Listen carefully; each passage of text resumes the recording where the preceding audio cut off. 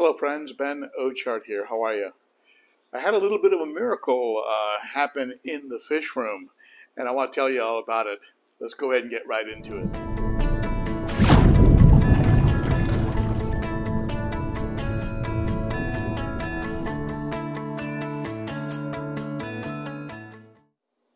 This is Gary. Gary is a mystery snail, and he'd been missing for about 4 days. He lives here in this planted aquarium experiment that I'm carrying out here. That Higer 8-gallon Horizon tank. And I didn't see him anywhere for about 4 days. I was wondering about him. I even mentioned him in a couple videos. Well, I found him on the floor, and he was pretty dried out. And so, well, I thought to myself, well, you messed up, Gary. He must have come up and pushed his way out of this light condensation tray cover that I have on top of this tank. I suspect he came out through this side over here because this side was up a bit. He was lying on the floor on top of this plastic piece that I use to level out the aquarium, and he was right on top of it, which might have broke his fall a little bit, probably a little softer than the concrete floor. His shell was cracked, the edges of it were chipped away, and he was completely dry, totally dry. There was a hard shell. There was sort of a hard shell that had formed, separating him from the outside. And I thought to myself, okay, before I throw them away, what if aquatic snails have a way of sealing themselves up to maintain the moisture inside the shell in case they can get back in water, like if a tide changes or a water level changes. Maybe they've adapted that way. So before I threw them in the trash, I figured, well, you know what? I think I'll go ahead and put them in a glass of water. And I did. And the next morning, he was alive. He went from being crispy dry, at least the part of him that I could feel. He went from being crispy dry to back at it. And here he is. It's alive! It's alive! It's alive! I never had that happen. I don't know how long he was on the floor. He was missing, for me, he was missing about 4 days. As well as cherry barbs that live in the tank. I guess the moral of the story is, before you throw that snail away that crawled out of your tank, just be sure he's dead. Put him in some water. If he's created a hard, crusty cover that is sealing in all the moisture, perhaps they can last several days. And then when they get back in water, they revive, like he's done. So, welcome back, Gary. Some of you might have noticed that this tank is missing a large plant that was located right here in the middle. And that was a anubias that was attached to a piece of driftwood. And that anubias has been moved back here and is now a little bit of a playground for Mr. Mustard.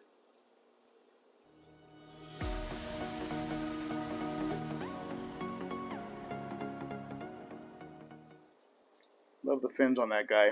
So this anubias is doing well. This tank has a little bit of those liquid vitamins from the aquarium co-op. Easy green. That should help.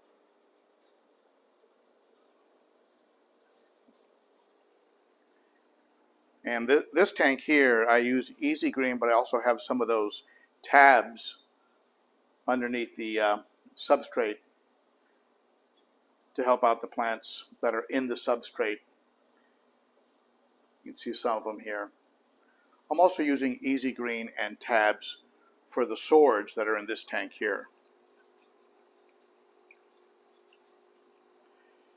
And that easy green liquid probably helps the anubias that are in that piece of driftwood right there.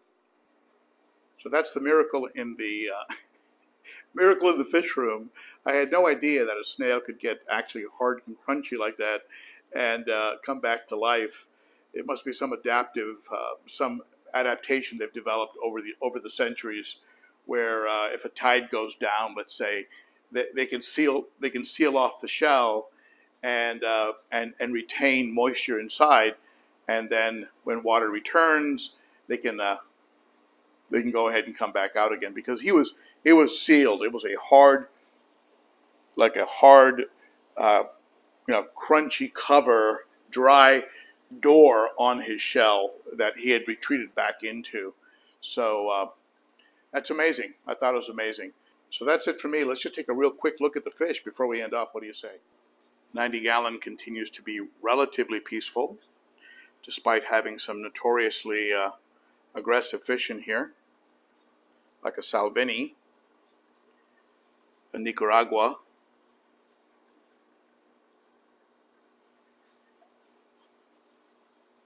and there's a Jack Dempsey back there.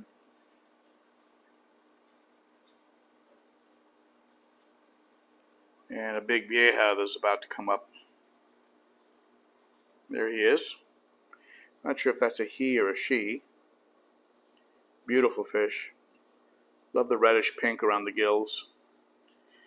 And of course we've got the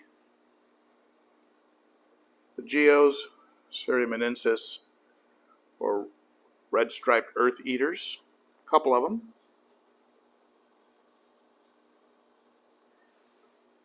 AC Hecali up here.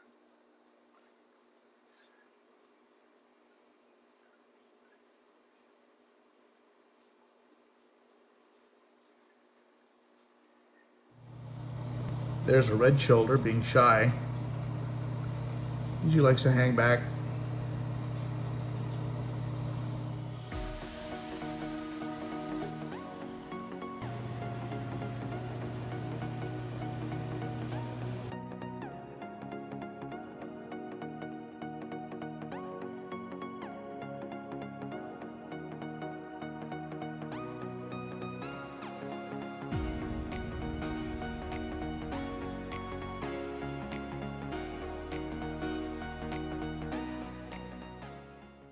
You saw the other two tanks behind this one, and here's the my most peaceful tank. Redhead Tapajos. Some Severums in there. Love those Severums. Beautiful chocolates.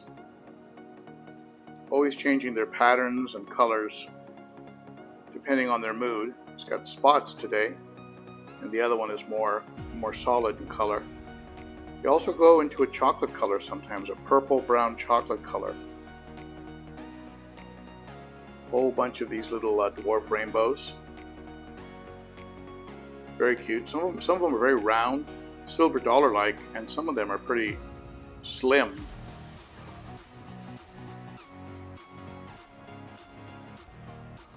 And of course you've got little green tear down here.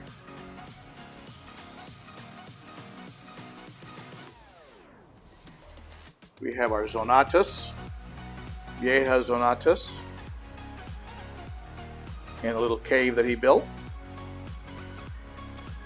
Separated, we have an OB. It's called a Skittles OB. Skittles is a type of OB that is sold by the Cichlid Shack over in Tempe, Arizona, one of the sponsors of my channel. I pulled the expert matic that was on this side of the tank was starting to make some noise, so I had to pull it out. I was thinking about pulling it out anyway because I have filtration on this side with that Marineland Emperor 400. And then I had that power head on this side, so I took out the power head from this side and replaced it with an expert matic. So now I have filtration on both sides both sides of this tank and water movement on both sides. A lot of micro bubbles on this side. But that power head was a little bit too much for a divided tank. I had it in there originally because the tank was full of peacocks and I wanted to create more oxygen, but it wasn't needed anymore. So I have that Higer, I think it's about 2,500 gallons per hour. I'll probably end up using it in the 300-gallon project.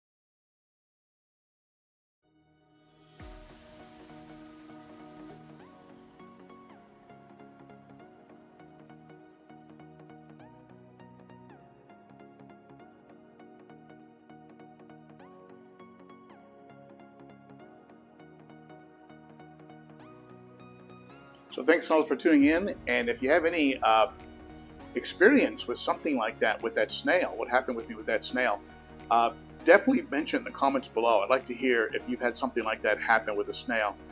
I mean, I've never had snails before. I could never keep them because I had African cichlids, and I think they would just go ahead and eat them. And so it was a new thing for me. And of course, when I find something out of the tank, it would be a fish, and that's usually a goner, right? When you find one of those out there dry and crispy. So comment below, let me know what you think, and I hope to see you on Saturday at the Cichlids and Coffee live stream, 9 a.m. Pacific, 11 Central, and noon Eastern time. Hope to see you then. Bye-bye.